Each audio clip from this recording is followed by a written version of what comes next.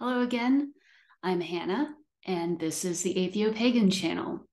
Today, I'm joining you from my messy art studio to talk to you about Atheopagan principle number 4, which is, I am humble. Now, before we go into what humility means in the context of Atheopaganism, it might be a good idea to talk about what humility is not. It is not having no self-worth or letting yourself be a doormat. Being humble is about recognizing you have limits, that you are not the center of all things, and that you are flawed. It's not about despair over those things. It's not about debasing yourself or feeling shame. You actually have to have a decent amount of self-respect and love to maintain a sense of humility.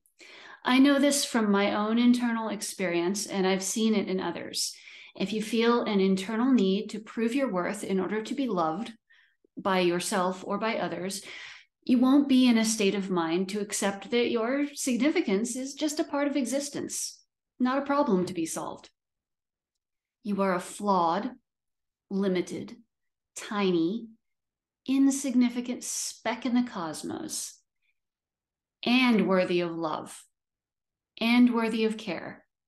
Your life doesn't mean much in the grand scheme of things, but that's just something that you have in common with every single organism that has ever existed.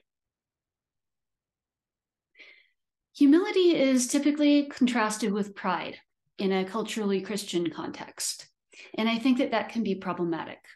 The term pride is used in different ways in our culture. Sometimes it means arrogance, which is the opposite of humility, but it's often used in a context where a better opposite term would be shame. Shame and humility are not the same thing. When people push back against the way their identity, say as a gay person or a Black person, has been historically weaponized against them, that kind of pride is a response to an expectation that they should feel shame for being who they are. It's a way of saying, we're just as good as everyone else, not we're better than everyone else. That would be arrogance.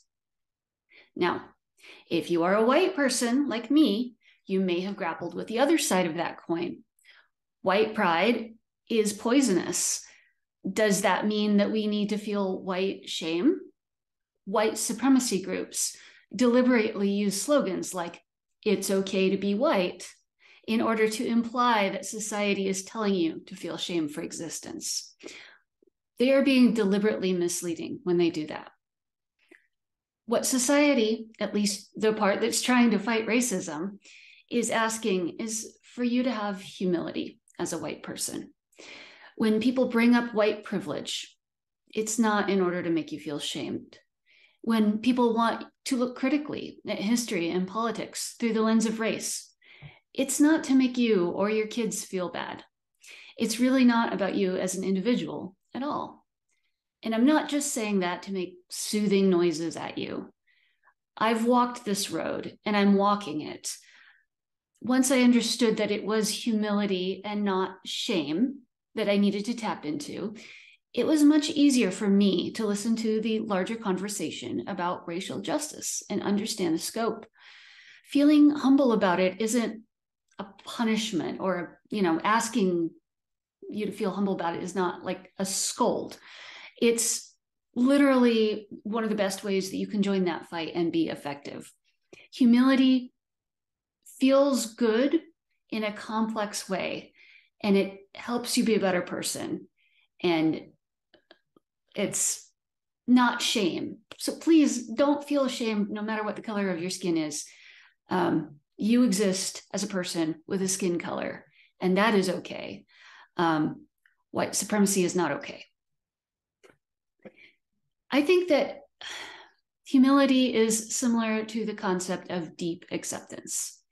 We are who we are, and the world is what it is. And before having any hope of changing that, we need to accept that.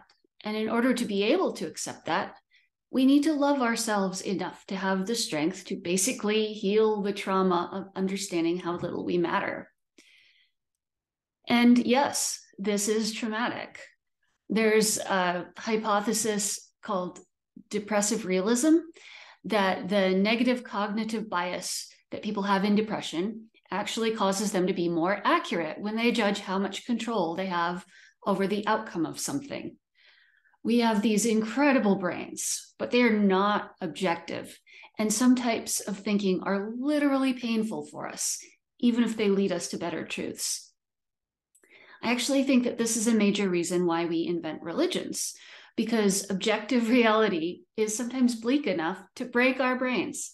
And so we either ignore it and distract ourselves with meaningless things until we die, or we make up stuff that reinforces our importance, or we make up coping mechanisms that lets us recover after peeking into the abyss.